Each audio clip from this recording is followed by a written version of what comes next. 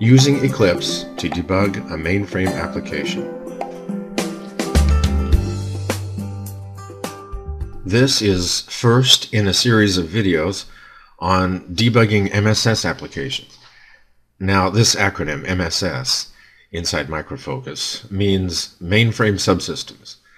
That is, those applications that use JCL or KIX or IMS or PL1. These videos use Enterprise Developer 2.2 Update 2, which is the current version as of this video production. Previous versions will be very similar but may not work exactly the same way.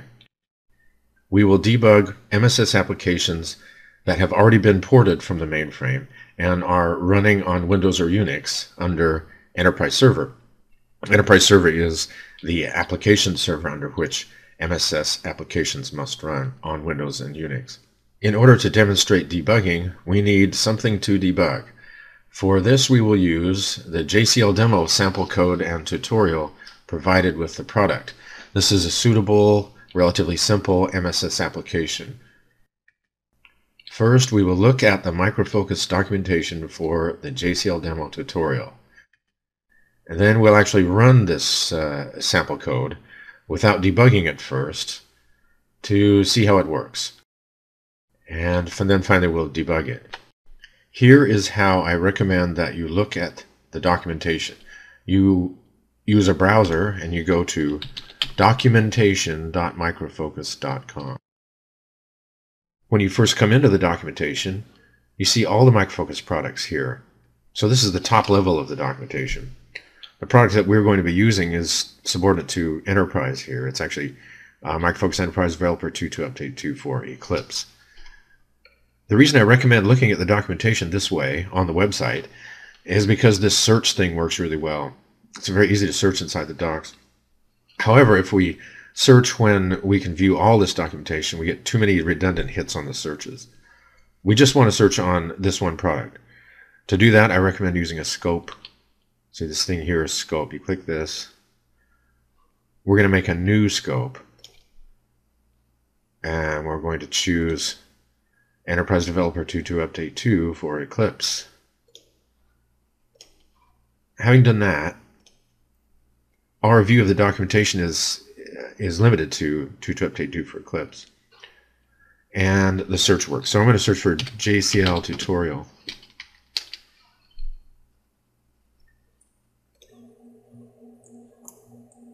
This is the sample code and tutorial that we'll use for the video. It describes generally how the sample code works and how to set it up, how to build it and submit it and run it. During this video, I will not actually perform all of these steps. I encourage you to do so. The documentation explains them all step by step, and you can get to the point where the sample code is running. You will be able to follow along with this video without having performed the steps, but you can go back and do it later. When you have finished setting up the sample code according to the instructions, this is what you will have. Here's an Eclipse screen with a JCL project named JCL. Here in the COBOL tab, the COBOL perspective, you see that we have two COBOL programs, a create and a read, and there's one JCL file. That's how the application is invoked, by submitting that JCL file. There's also a directory here called new configuration.bin. This is where the compiled objects have been placed. So the two COBOL programs have been compiled and exist here as DLLs. The reason this folder is named new configuration.bin is because of the project properties. So if I go here and say project properties, and if I look at the build configuration, COBOL, the output path for COBOL compilation is specified as being this directory, new configuration.bin. That's configurable. You can change the build configuration to specify a different output path for the compiled programs. That's what it is by default. I mention this because we'll refer to it later. We also have this perspective called navigation. This is more or less like a Windows Explorer, just a view of the files on disk. And we also have this perspective called the Server Explorer. Here we see an enterprise server running on our local host. And subordinate to that enterprise server are two regions, including this region, which we set up during the demonstration. If I right-click on this, I have the option of starting the region, or let me show you. It currently shows this region being associated with the Eclipse project. This is critical. In order for debugging to work, it's necessary that the project in Eclipse is associated with the region. And if I right-click on this, I have the option of opening the administration page for Enterprise Server. So here's the Enterprise Server administration page, and we see the region which we've set up. This is one way of looking at the Enterprise Server administration screen. When you do it this way inside Eclipse, it opens inside a window inside Eclipse. But I think a better way is actually to open a browser and go to localhost 86 and view the Enterprise Server administration screen in a separate browser outside of Eclipse. After having followed the directions and set up this region, we currently have JCL demo, and I'd like to show you some of its properties. I'm going to click the edit button here. First of all, notice that in the configuration information, it says ES environment JCL proj. It bothers to set an environment variable pointing to a certain place on disk. Later, under MSS configuration, and then under JES, in other words JCL, this JCL proj is used, this environment variable is used for the location of the system catalog and the location of the data set. Using an environment variable like this, and then referring to it later in the configuration, allows a region to be moved from one place to another by changing the environment variable in just one place.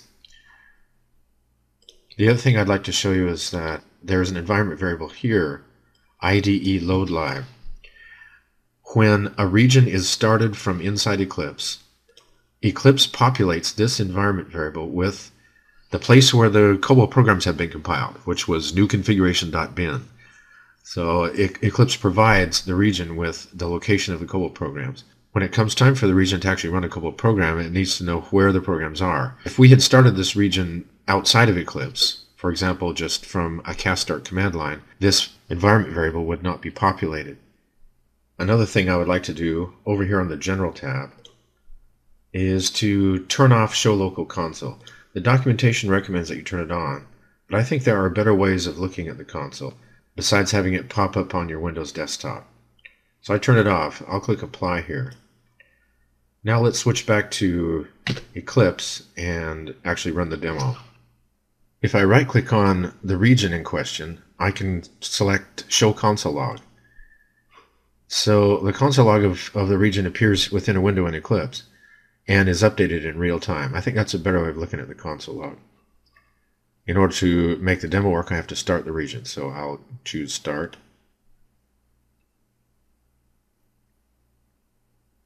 And watch the console log working. By double-clicking here, I can make that go full screen. And we can watch as the region comes up. Here's the batch initiator that will run our JCL jobs. By double-clicking here, I can send that back to the size it was before. To actually run this thing back on the COBOL perspective, you would submit the JCL. The JCL submission is what triggers the whole demonstration. So I'll right-click on it and choose Submit to Enterprise Server. We see the console log being updated with the job that has just run.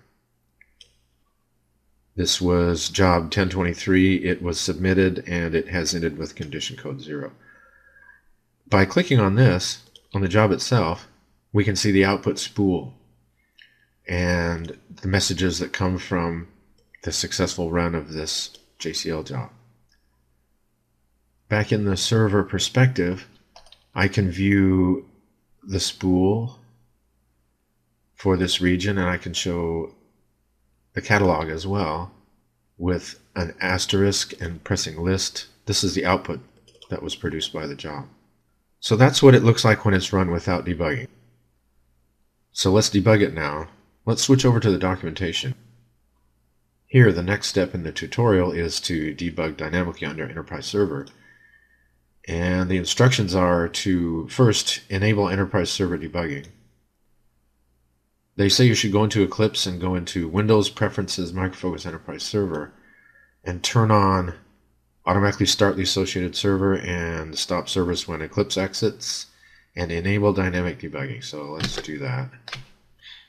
Window, Preferences, Microfocus, Enterprise Server.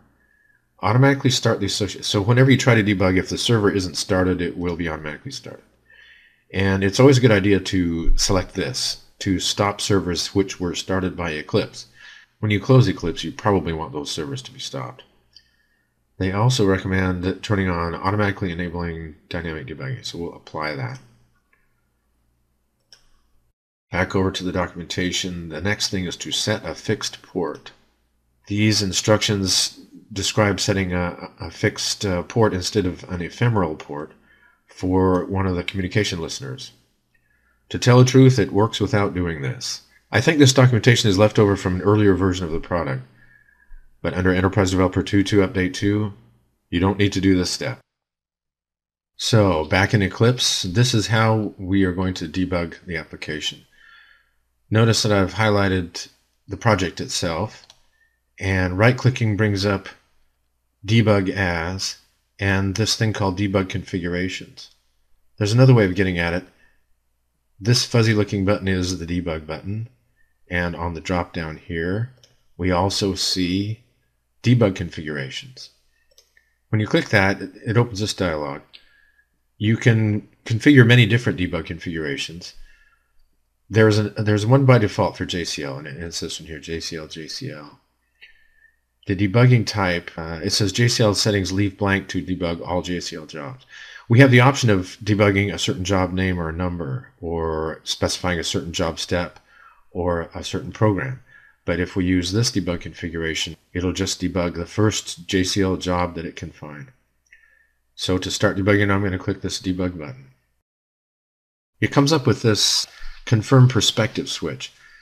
It wants to change to the debug perspective, which you can see by my cursor right here. This warning will pop up every time unless you choose to remember my decision and yes, I do want to open the debug perspective. The debug perspective opens and we see that the debugger is waiting for attachment. It's waiting for something to do. It hasn't started debugging right away. At the bottom of the console log here, we see that a COB debug remote processor was created and the debugger was attached to the region. But the reason it hasn't done anything is because we haven't started the application. So to start the application, I'll switch to the COBOL perspective. And from the COBOL perspective, I'll right-click on the JCL and submit it to Enterprise Server. What happens next is the debug perspective opens. It shows that the flow of control has now entered the COBOL program JCL create. That's the first COBOL program that the JCL job triggered. We see that the job was submitted and is started, and control is stopped on this open statement. Here is the step button. So if we step, we can step through the code. For every statement that we land on, the values of the variables are shown here. If I click here, it means to resume execution, to stop debugging and resume execution. So I'll click this. What has happened now is that we are in a new COBOL program, JCL read. The JCL job actually invoked two different programs. First it invoked JCL create, and now it's in the middle of JCL read. So it stopped at the first line in JCL read. And again, we can step and step. And if I press here, it will resume execution without stepping any further. Now what has happened is that the job has ended with condition code 0. So that's the end of the job. But the debugger is still waiting for an attachment. That's because it's waiting until the next time the application runs. I'd like to show you in the Enterprise Server Administration screen for the region in question, when you look at the details and on its properties, this thing is checked, allow dynamic debugging. That is critical. This sort of debugging would not work unless that were checked. We told Eclipse to start the region this way, but generally, if dynamic debugging doesn't work, then this is one of the things to check. On the control and ESMAC for this region, you can look at whether or not a debugger is attached. This will show whether a debugger is attached to the region. There currently is an attachment. It would debug any job of any job number, of any step, or of any program, any type of JCL. So switching back to Eclipse, I will go to the COBOL perspective and submit the job yet again.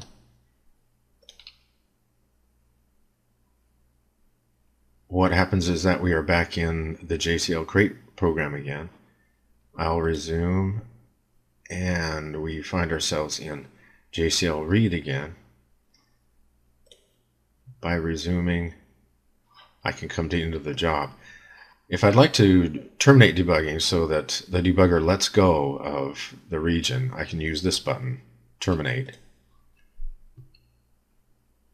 When I click that, you see in the console log that the dynamic debugger has been detached and the remote process terminated normally. Back inside the Enterprise Server Administration screen on the ESMAC, if I click the dynamic debug button, you can see that no debug sessions are attached. That is the end of this video. In subsequent videos in this series, we can explore debug configurations, different ways of specifying that only certain JCL jobs or steps or programs should be debugged. We can also show how CICS debugging works.